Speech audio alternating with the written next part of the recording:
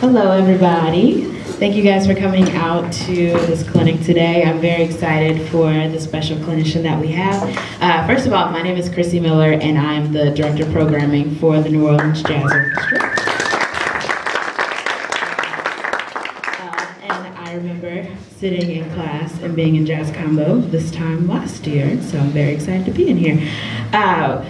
Just last spring, we had the privilege of taking the New Orleans Jazz Orchestra to Russia, kind of in a whirlwind of events that came together very quickly early in the spring. But TV Kultura in Russia, which is their culture channel, kind of similar to like a TLC Discovery type channel, contacted the orchestra and said that they needed a house band for their upcoming jazz competition show, which was called Bolshoi Jazz, Great Jazz, Big Jazz in English. And basically it was kind of a American Idol meets Russian jazz competition, televised across the country, and they brought in different instrumentalists and vocalists from around Russia to compete, and we're very glad. It was a 8-episode show that had some tremendous talent, all are around our age, in their 20s, and we're very excited today to have Dmitry Mospan here, who was actually the winner of that competition. So without further ado, tenor saxophone player, phenomenal person, just an all-around great guy. He's been to America before, done some things with Wynton and Dee Dee Bridgewater, and we're just glad to have him here. So without further ado, Dmitry. Thank you, Chrissy. Hello, everyone. We just play.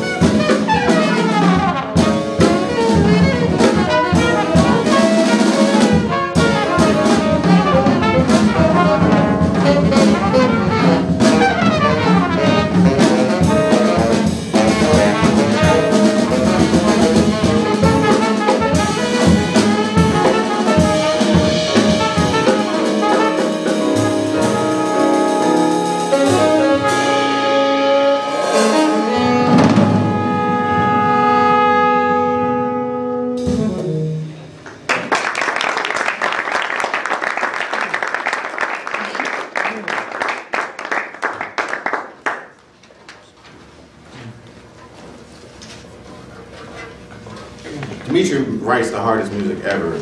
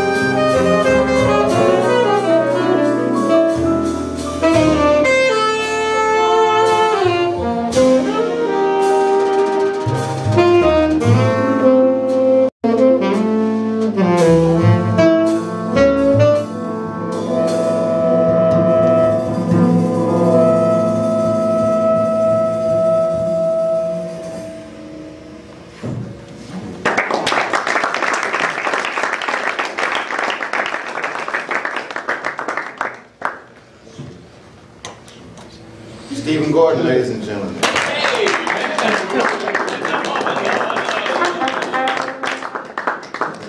say something to them, say something to them. Yeah. They understand you, they understand you personally. Translate it. Excuse me for my English. Sounds great. So nothing.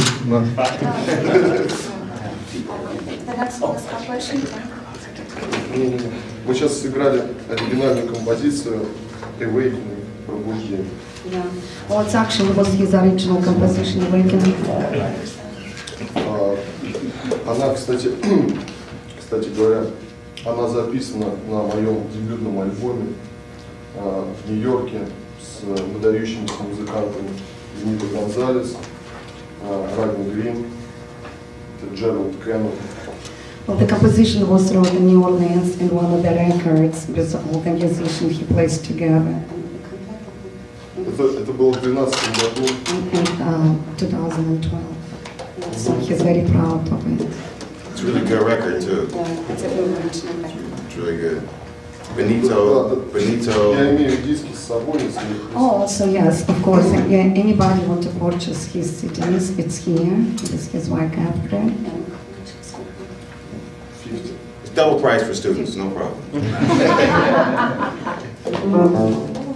It's only $15 they got together. It's a really good.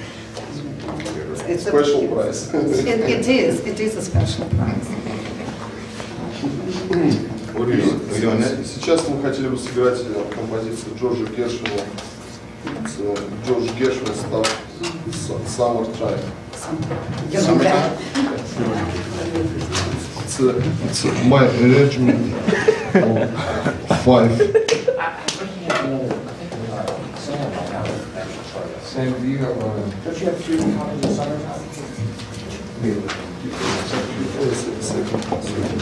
Okay.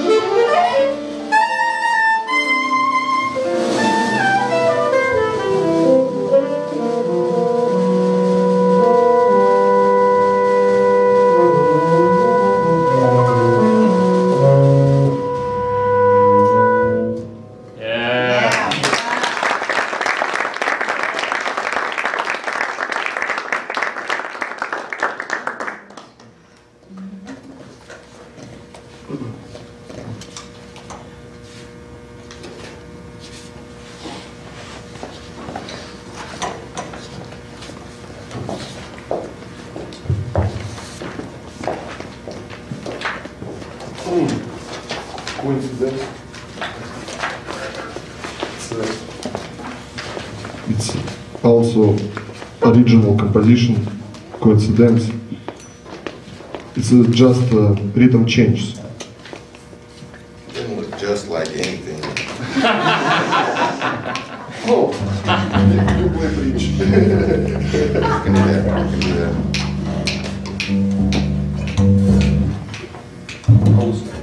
Also, 8 bars.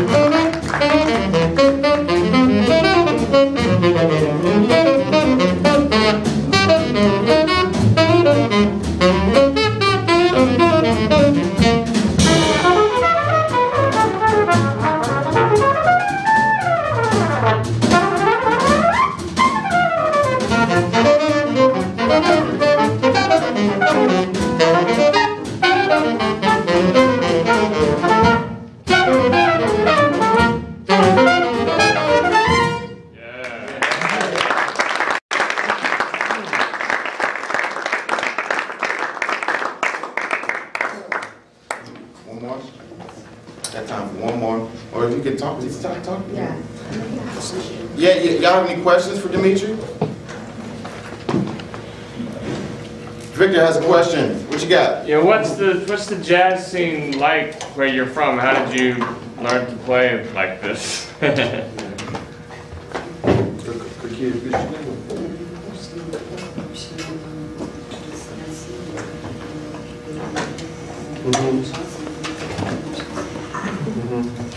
Ну, можно перевести то, что я начал в 14 лет работать в профессиональном биг-бенде, оркестре Олега Лунстрема.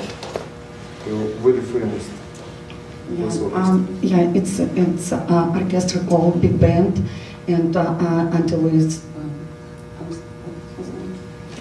Олег Лунстрем. Oleg Lundström, and he started to play, and he's 14 years old with him as already professional, and he basically self-taught. So after he graduated from music school, he said all what he got now and just his working experience. That's all.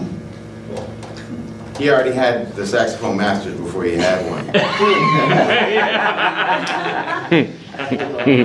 Можно еще сказать то, что я стал слушать джазовую музыку в возрасте 7 лет изначально. И первые мои герои были Чарли Паркер, Кевин Леджер, Джон Колтрейн, Сан Роллинс, Лэнс Мур. So whatever he said, all the names was his heroes. In 7 years old, he started listening to jazz and just absorb all of that. Потому что мой дядя, my uncle Dennis, he's тоже saxophone player. So it's actually one in family. His uncle as well, saxophone player and quite famous in Russia too. Yeah, but he beat him in the Yeah, beat his own uncle. better generation. That was your uncle who played in the contest? Yeah. That was. Oh, really? Sounds like family competition. Yeah. Ouch. Yeah, he beat him. He beat him. Well, it's only one genius in family. He's very Oh yeah. Yeah, he definitely is a personal teacher. Yeah. Wow. Yeah. I have a question. Russia being a communist country, how hard was it? Not anymore. Not anymore. How hard was it for him to obtain information? or to have the freedom to play jazz. So Да, approach it. были какие-нибудь проблемы с коммунистического времени классической музыки? Да, это был запрещенный жанр в то время. Well, we're talking about like 1930s, 50s, 60s, when actually Dmitry wasn't there yet. So that was a problem for Russia to play all the genres music have been forbidden. I a little bit remember that, I'm a little bit older, but however, Dmitry is only 30 years old, so for the last 30 years Russia became really open to everything, and since like 1993 it was open abroad, you can travel around, and you know, inside of Russia the jazz become very welcome, but yet rare, of course. So we do have some musicians. Какие у нас старые музыканты в России? Вот один из самых известных трубачей, трумпет, трубачей, Валерий Пономарев, он приехал впервые в Нью-Йорк 30 лет назад и играл Jazz Messengers Albright. So he's saying like Valery Ponomarev, who is trumpet player, was in New York 30 years ago already and played the jazz with Albright Jazz Messengers. So, and so I don't think this was kind of a problem for him. For Russia, yeah, Right, the next generation, yeah. Right. So Well, this would you expect a generation- new wave of young Russian musicians? Да, как они сейчас, молодые музыканты, они принимают этот джаз, да? То есть все это принимается или как сейчас? Да, очень сейчас такое вот сильное такое течение новых молодых музыкантов. Они знают практически все о джазе. Yeah, they say, well, the new generation in Russia, they're crazy about jazz, and before they start playing, they already know everything about history and style of jazz. Yes, it's really come very booming in Russia.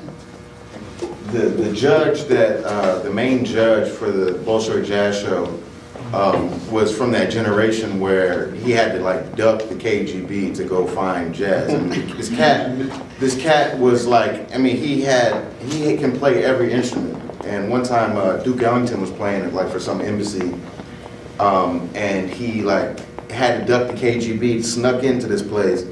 Some bass player like didn't know the tune, so he got to play bass, and then he moved around to vibraphone. And then he moved to trumpet. So he played every instrument around, and Duke was all like, man, you're killing, blah, blah, blah. But like he was amazing virtuoso player that was like literally underground playing, you know, and that was like the main judge for the competition. So it was really interesting. You know, he had a really interesting life. You mean what's his name? David Galashvili? Yeah. In my own perception, coming from Russia, I think everything is really coming up, and Putin cannot stop that.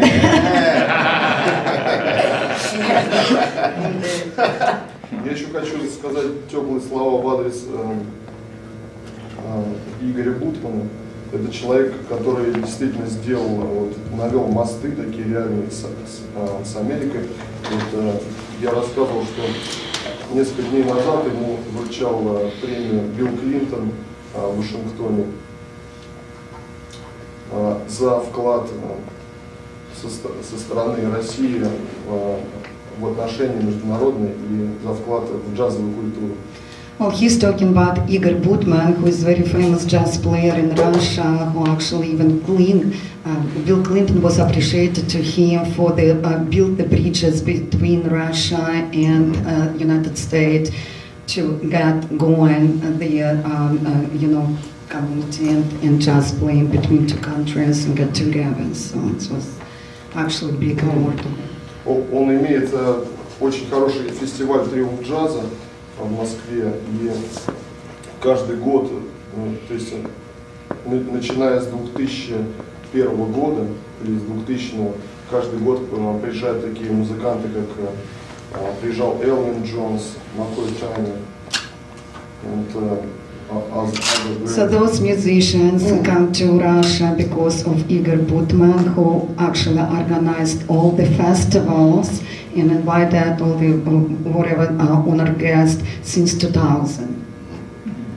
He has a partnership with Wynton Marsalis and the Lincoln Center. А я работаю уже около 14 лет в оркестре. И, For last 14 years he plays in his orchestra. Again, it's Игорь Будман.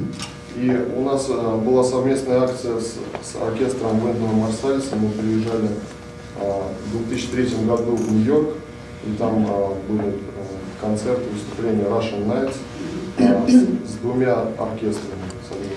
So in 2003, Igor Budman brought the orchestra to New York, where Whitney Marsalis was actually involved as well. So it's two main orchestra was playing in Russia, in New York and Russian in New York orchestra altogether. It was a huge deal for them. Any other questions? I'm going to wrap it up. You're not going to play compassion like such a thing? No? Huh? Oh, No. I just you can close it out. You got it already prepared. oh. Closing statement. Well, if there's no other questions, we wanted to just thank you guys so much for coming, and just another round of applause for Dmitry.